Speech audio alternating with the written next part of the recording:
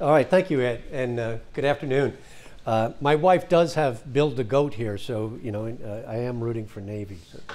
I am, as Ed said, I'm going to try to move through things quickly so we have more time. My talk is going to try to give you some background about Confucian theory, ethical theory, and some of its implications. And I'm going to spend, so that's what I'm going to spend most of my time doing, then making a few comments about how it differs from certain classical ethical theories in the West, such as Aristotle's virtue ethics.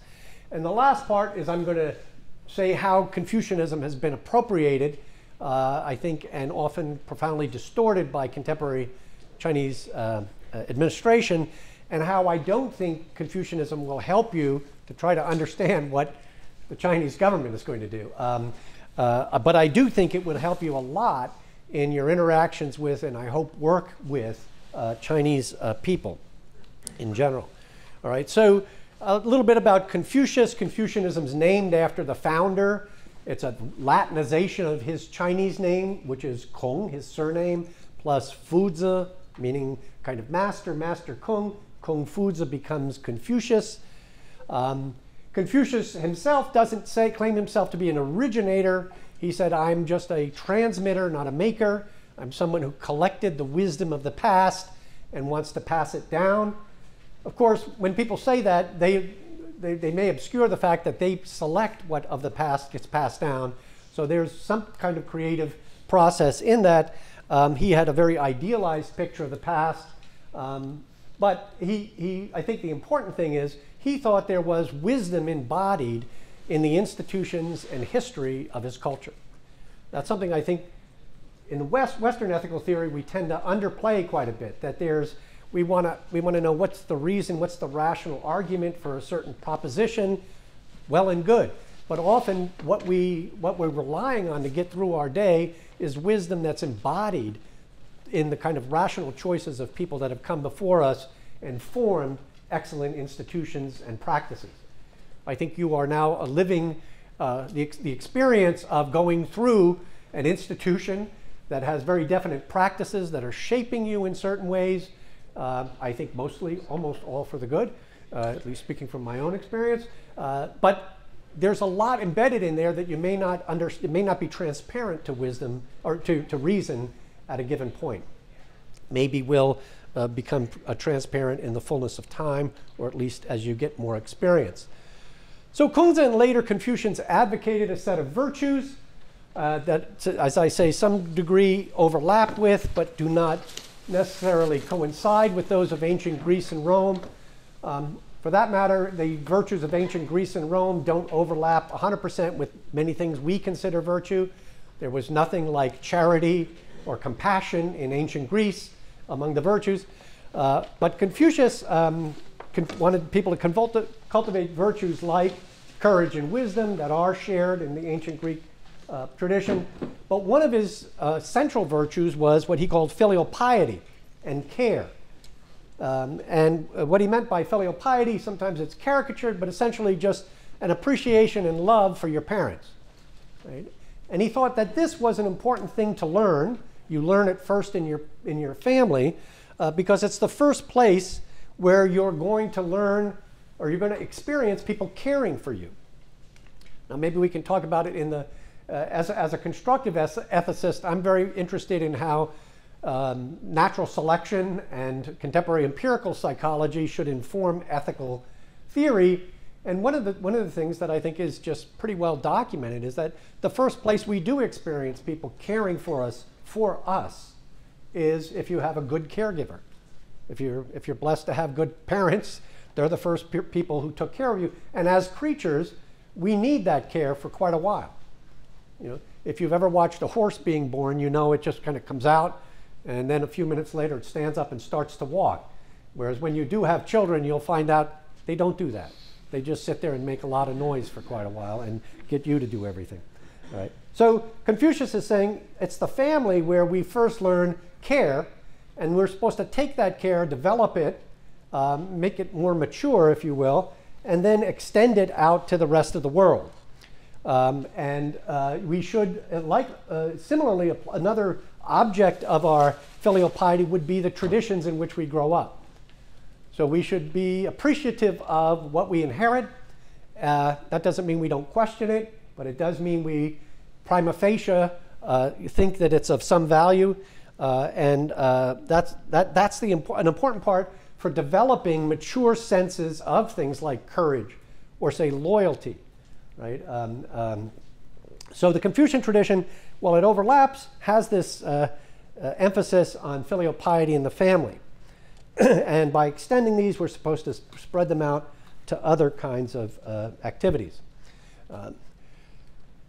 Now, when I say they start in the family, they sometimes refer to these as sprouts, so they're not mature. You have a sprout of compassion, right? Meaning you have the beginnings of compassion, but then you have to develop it into a mature sense of compassion, so that you're just not being sweet to everybody, but you're being appropriately kind in the right ways, to the right extent, for the right reasons, right? Similarly, I think people have kind of sprouts of what he would call deference, meaning, you know, there are situations, for instance, if you walk up to a door at the same moment, we tend to at least defer to another person, at least many people do. We feel like we need to order ourselves, right? Of course, there are the people that just, you know, sharp elbow you, but they aren't tend to be the people that get held up as ideals, right? So that kind of deference, again, is a sprout. Well, what are you supposed to do with that? Well, you're supposed to find how to develop that and apply it in a mature and complete human life. I'm going to talk a little bit more about that when I talk about this next thing, which is the rights. So Confucians think the way you develop your sprouts of virtues is, one of the most important ways is through the rights. And what do I mean by rights? Well, for us, rights usually mean something really grand, like you know, a grand ceremony.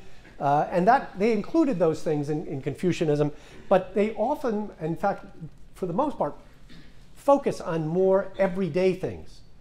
The way you greet somebody, the way you carry yourself, the way you dress, are all thought to have a ritual component. Things that we call more manners and etiquette.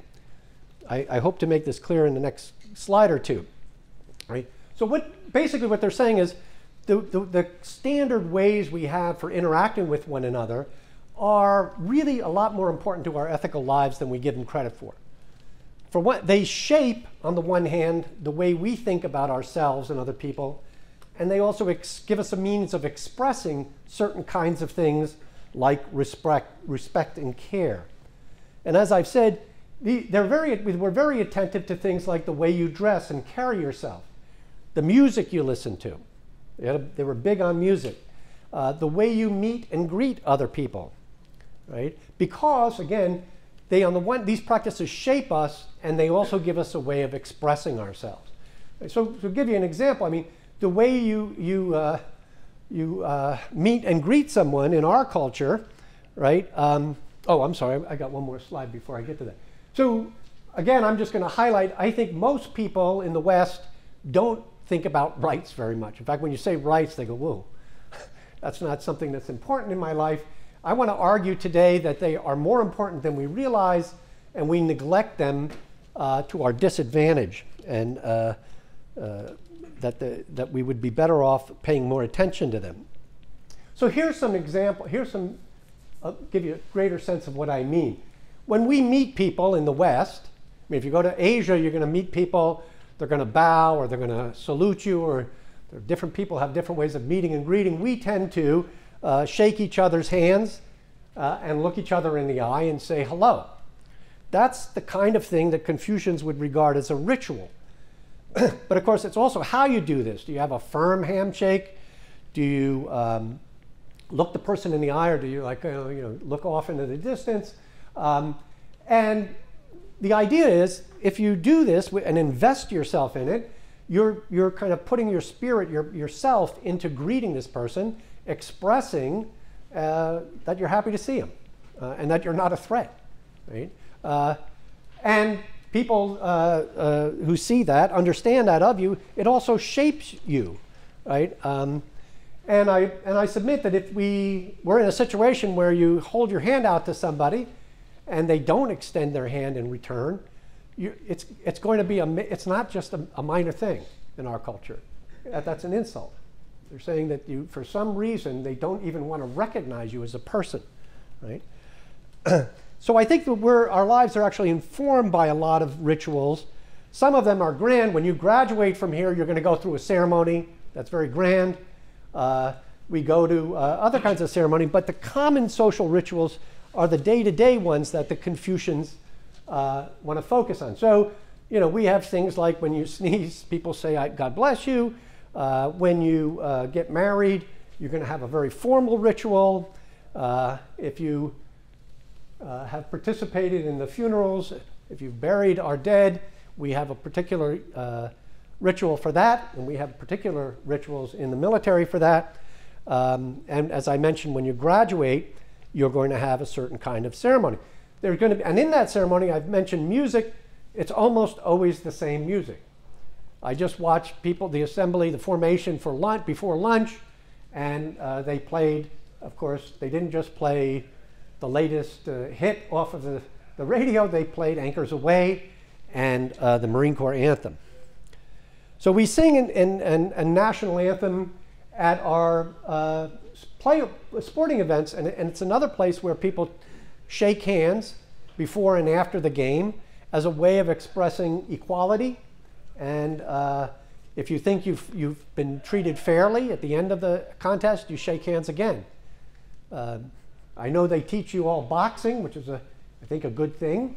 And even in a boxing match, if you box, you shake hands before and after. Or if you don't, you show disrespect to your opponent.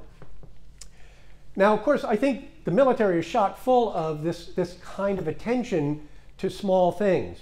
And I think it's something that's really special about that form of life. You may sometimes say, gee, I wish you were a little bit less special today, but the attention to having set ways of doing things is really important. It's shaping you, and I think in ways that you'll be able to, that you do understand, and you'll understand more fully over time. But people outside the military, I think, often look at this as simply an attempt to get you to conform. You know, and well, of course, there's something to that. I mean, people march together; they do form more solidarity. But if that's what you think it's about, you're missing it. It's about sharing a form of life, inculcating discipline, and it's not just for conformity or some kind of strange fetish. And I think Confucians are very tuned into this, because they see rites as a kind of language for shaping and expressing, as I say. If you don't have them, or if you don't practice them sincerely, you can't live a certain kind of meaning. So here's another example. You know, how would you express that you're happy to see someone if you didn't have some kind of shared cultural form, like shaking hands? You know, you walk up to somebody and you want to express that you're happy to see them. You know, you're going to rub your stomach and chirp or something. I mean, you come up with your own idea. It's not going to communicate. I mean, probably going to have a lot of people running from you, right? You need to have some kind of shared cultural language, if you will, in order to even communicate, hey, I'm happy to see you. Or if you want to show respect to someone, or you want to show that you recognize them as holding a certain place, you need to have some kind of shared ritual in order to do that. And by practicing that ritual, you not only kind of cultivate yourself with that attitude, but you're able to convey it to the person and the people around you. Now, I know you take this pledge. I've taken it myself, that in part goes, you're going to uphold and defend the Constitution of the United States against all enemies, foreign and domestic. Now, you can just say that. Some people might just say that. Actors just say that. But if you take it in a ceremony, and you see other people saying this, and if you think about it, as I have for over many years, it will change how you feel about yourself, how you think about yourself, and how you conduct yourself in the world, and how you feel connected to other people. You know, everybody here, when you finish, you're going to be connected to the people next to you and around you in ways that are really rare in the world. You know, when my former comrades in arms come over and visit my wife, she can tell you that at our house, she can tell you it's really strange. They're in like their own kind of world, you know. So it's a different kind of thing. So what am I saying? So Confucians hold human beings have a nature that inclines them toward care, right? And they think that that is part of a family, and that that's the beginning of a process that gets you to cultivate yourself to fulfill roles larger than yourself. And they think that if you do that, it's not just kind of, you're not just eliminating yourself, so to speak, but you're actually expanding yourself so you can fit into something larger and more meaningful. If you just pursue your own ends, you're not going to be able to experience that. Now, Confucianism today. Confucianism is alive and well in the world and plays a big part in remarkable cultures like Korea, Taiwan, Japan, and beyond. And I think a lot of that can be seen in their views about human nature, what humans are inclined to do. For instance, the focus on the family, needs for education, respect for tradition, and a general concern for communal well-being, things we can talk about. They also have a much greater emphasis on ritual. So if you go and live in an East Asian community, you're going to have to be more attentive. But in a way, I think in some ways, you're primed to be more attentive to their rituals, their social norms and rituals. And this was, I think, very obvious when my wife and I were living in Korea, and Bill Gates, who I greatly admired, visited and met Park Geun-hye, the woman president at the time of Korea. And this is how not to shake hands in Korea. So Gates went up, you know, and he's doing some kind of thing in his pocket, and he's got a hand here, and he's kind of crouched over. The next day in the newspapers, the Korean newspapers were, oh my gosh, who's this guy Gates? You know, doesn't he appreciate that he was meeting the president?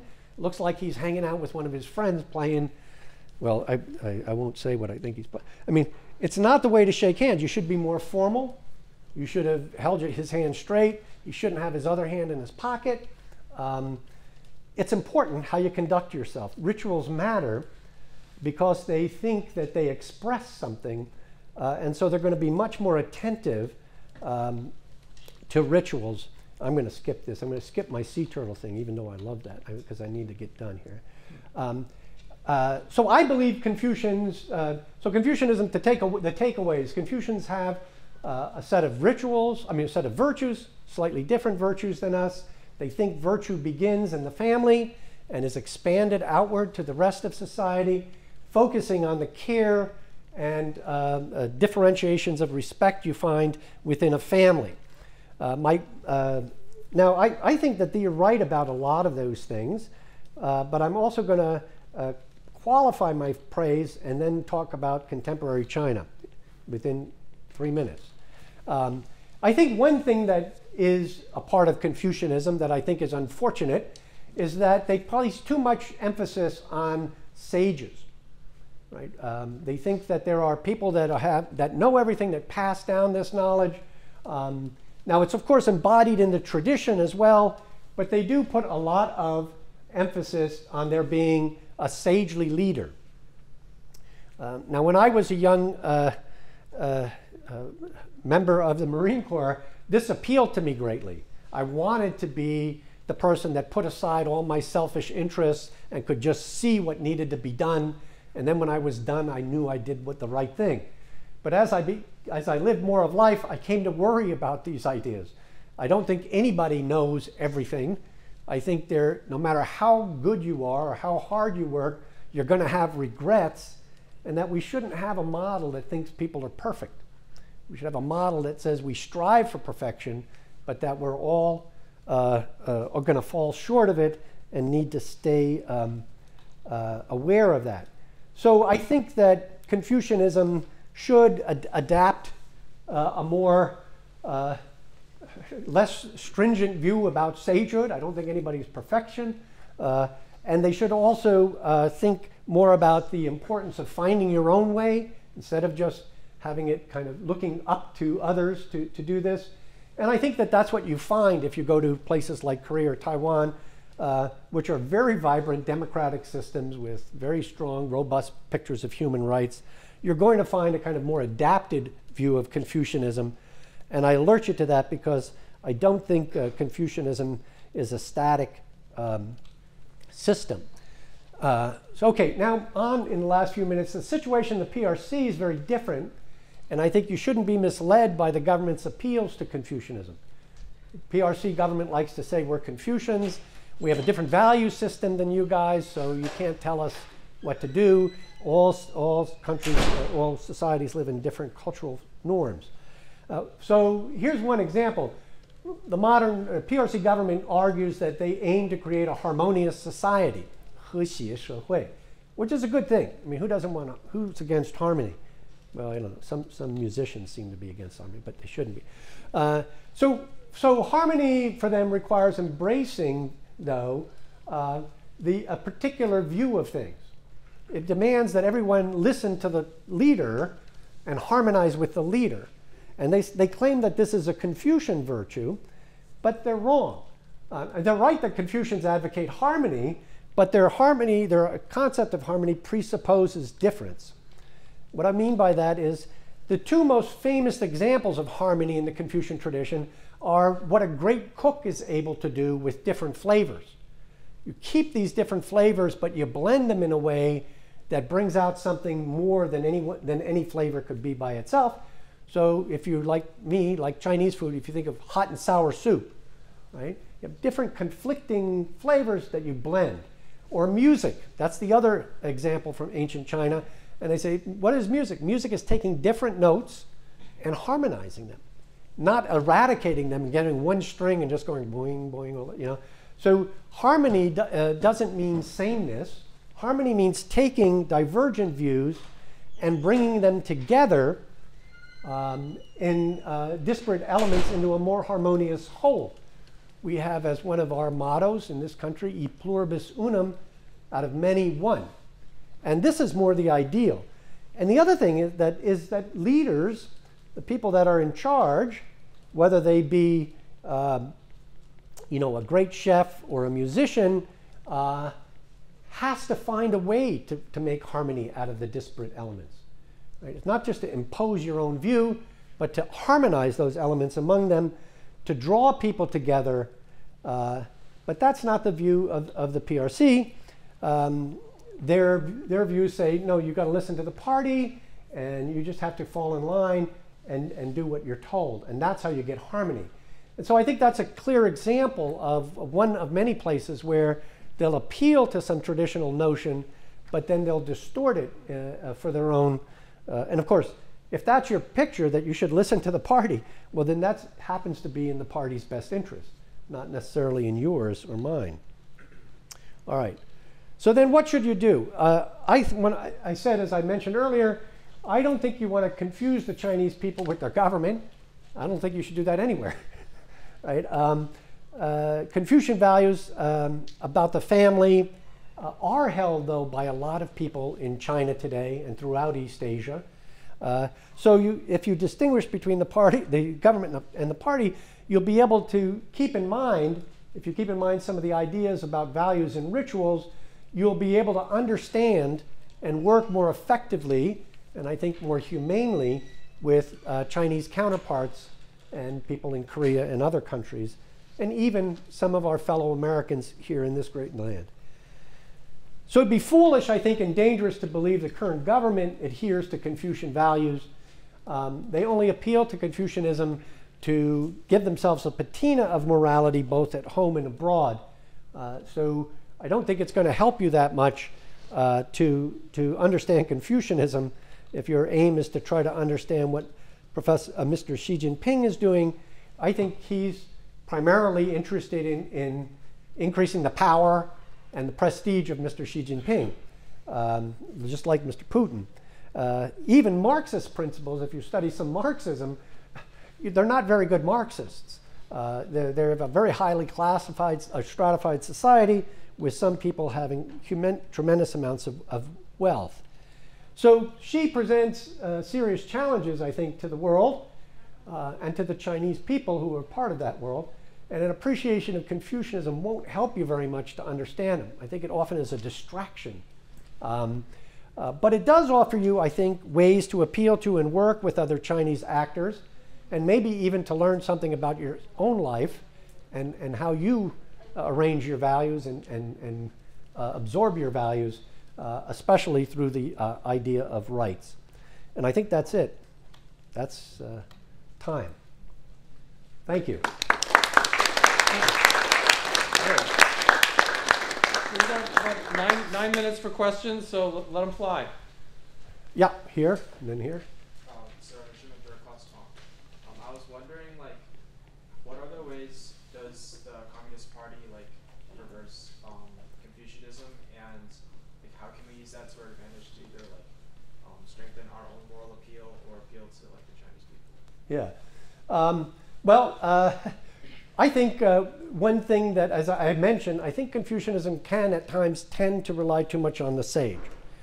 And I think contemporary leaders in China portray themselves as sage-like. And they want the people to defer to them. Now, I think that happens all the way up and down the society. And I think it happens in the military. So, you know, I was actually, Ed didn't mention this to you, I was a sergeant. I wasn't an officer. You know, we have in this military, our military, NCOs who are given, while we rely on the officer corps to figure out what we should be doing, if we're out on our own, we're encouraged to take our own initiative. That's not something you're going to see in Chinese military. I mean, it's not built into the structure. Frankly, it's the same thing with the Russian military. They don't have an NCO corps. So there's a certain sense where people are relying too much on the leader. So I think that two things you might do is, one is, I mean, there's a kind of tactical advantage you can take if people are not directed, right, at the lower echelon. But there's another one by saying, like, well, what do you think? You know, if you meet people individually, it's like, say, like, well, you know, I respect my superiors, but I don't think they're sages. Right? If I think there's something wrong with what they're doing, it's in fact incumbent upon me to, in private, to raise my questions with them.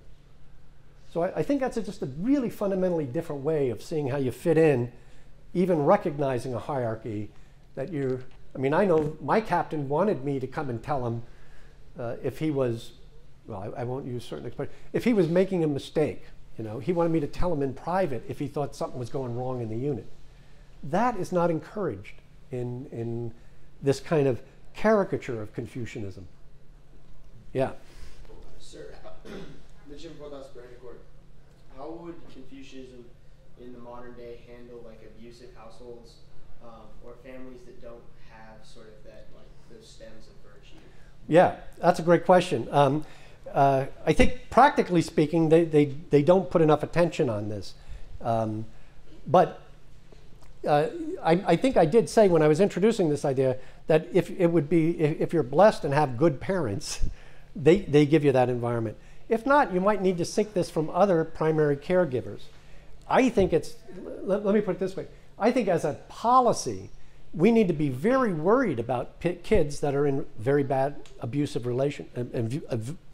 abusive environments, right?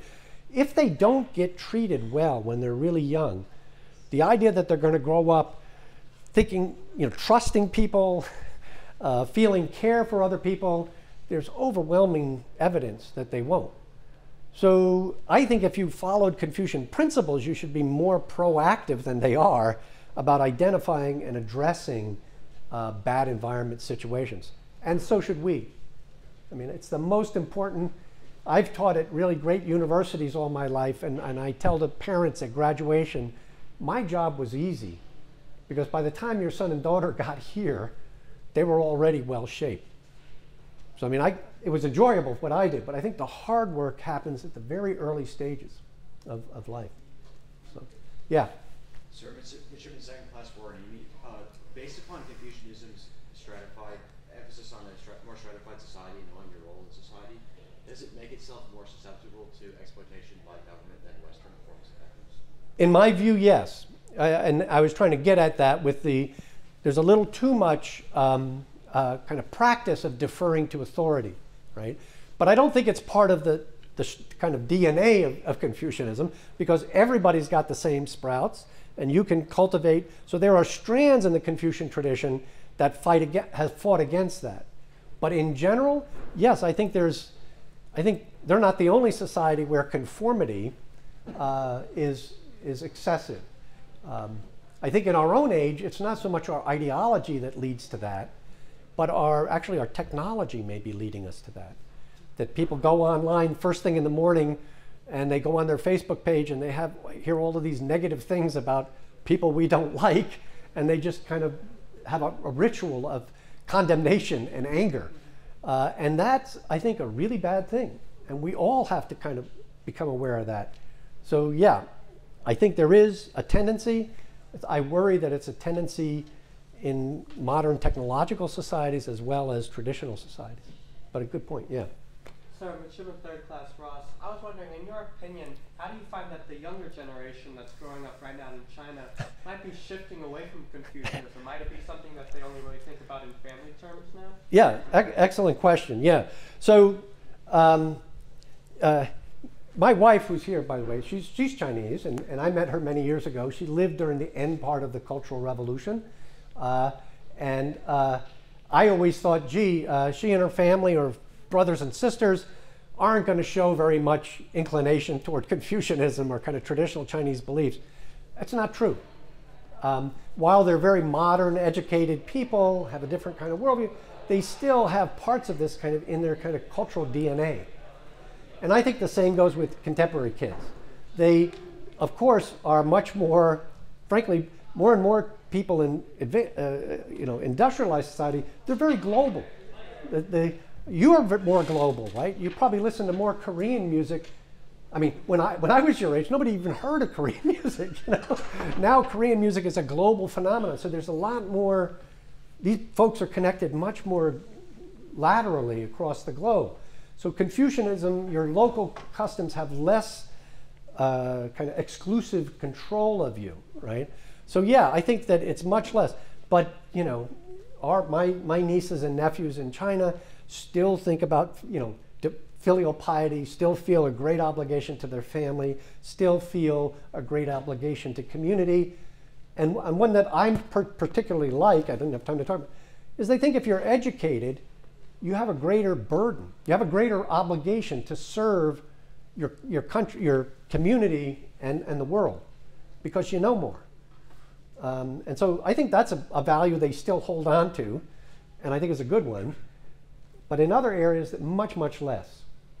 Particularly women. Women don't want to hear about these kinds of more traditional patriarchal ideas, you know. Yeah, here, and then, yeah, quick. Is the concept of filial piety affected at all by the one-child policy?